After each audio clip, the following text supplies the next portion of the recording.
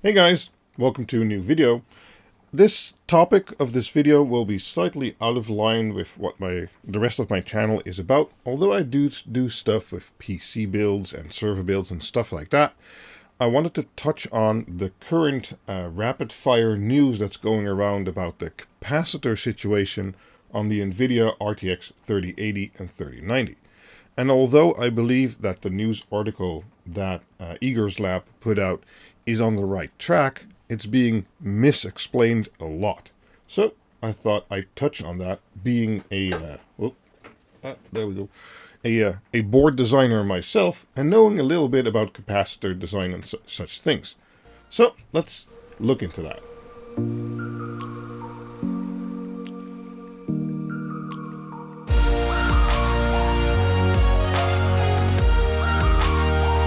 Now, the main news that's circulating out there, and check out Igor's Lab's article if you want to know, is that some cards are using POSCAPs or SP caps, is more accurate as BuildZoid explained, and others are using MLCC caps or multi-layer ceramic capacitors. Well, both are used a lot in the industry and have different characteristics. But in this case, I'm not really going to go into the characteristics of like a tantalum or aluminium capacity versus a ceramic capacitor, but more about the size. With a capacitor, the size of the capacitor, so how much energy it can store, directly relates to how fast it can react to power being drawn from it. So if you have a 10 microfarad capacitor versus a 100 microfarad capacitor, the 10 microfarad capacitor will react much faster to the energy draw than the 100 microfarad capacitor can. That's just kind of how capacitors work. So in typical board designs, including my own, I use SMD capacitors of like 0.1 microfarad and 10 microfarad and 22 microfarad, but I also have some beefy 1000 microfarad capacitors on there. And then you could say, but wait, can't I just put like one 2000 microfarad capacitor on there and won't that fill all the needs? Well, no, because with a capacitor, as I said, size and placement is important. You place the capacitors to provide something that's called decoupling.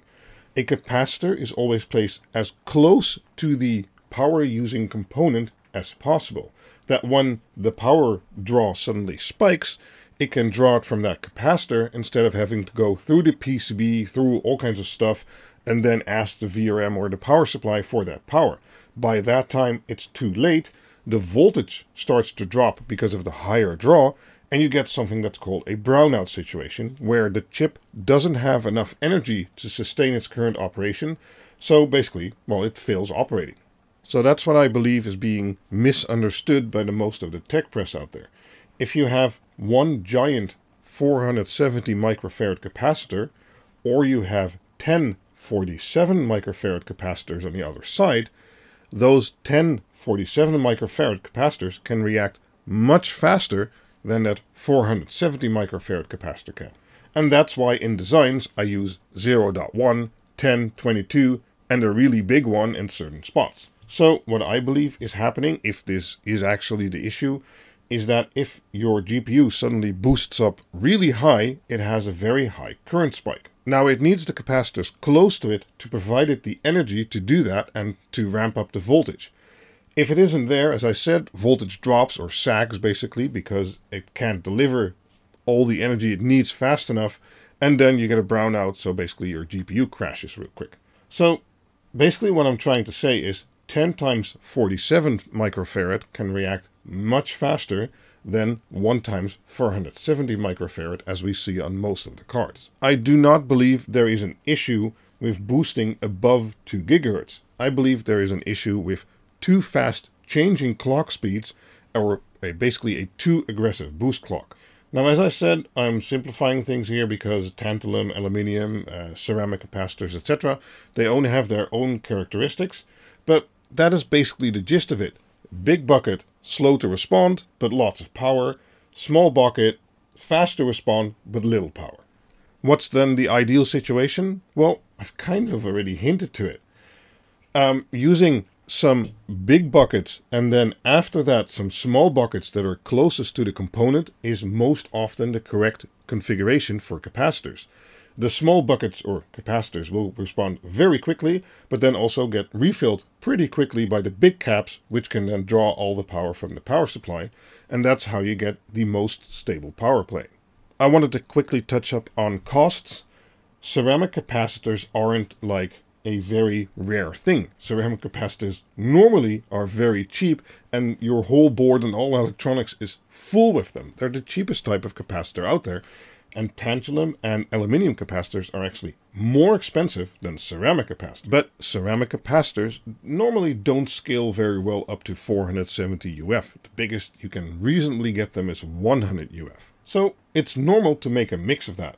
Most often you see the aluminium polymer capacitors, which are SMD or through-hole, or you have these fancy new SP caps, which are basically the same thing but then in a different package. But about costs, even though that single 470 tantalum or aluminium capacitor is probably more expensive, since you only have to place one component instead of 10, in the end it's probably cheaper to use one more expensive capacitor than 10 smaller and cheaper capacitors. Now, to round off, what does this mean?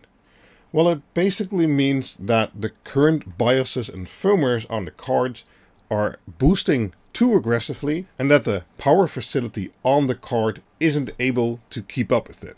And as I said, if the voltage drops too much, you get a brownout situation and everything resets.